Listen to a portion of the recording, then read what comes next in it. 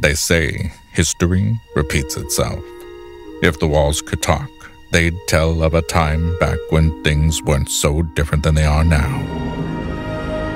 It was a time of division and hardship, of love and hate. Mary Cardwell Dawson was a force to be reckoned with. Mary shattered the glass ceiling before anyone in the world even knew there was one. She wasn't going to allow narrow-minded folks to decide how high she could fly.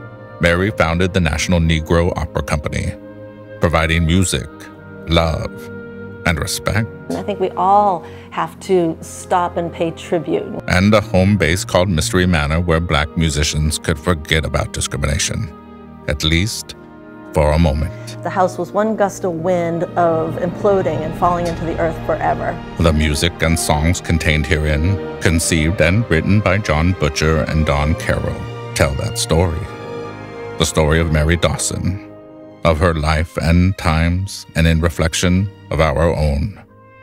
Powerful, evocative, personal. Songs for Mary is the story of us. This is a powerful human rights story. It's an amazing women's history story. And the music is about one woman's refusal to be held down.